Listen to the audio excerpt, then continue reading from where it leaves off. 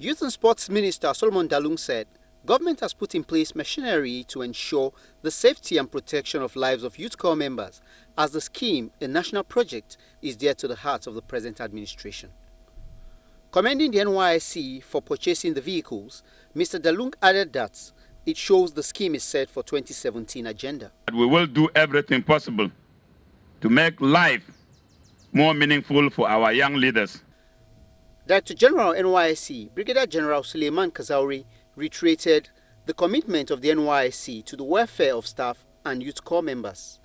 This operational budget will be used in the field for our field officers in order to ameliorate the problem of the scheme.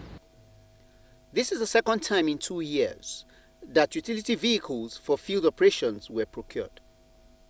In Abuja, Olayinka Ojo, NTA News.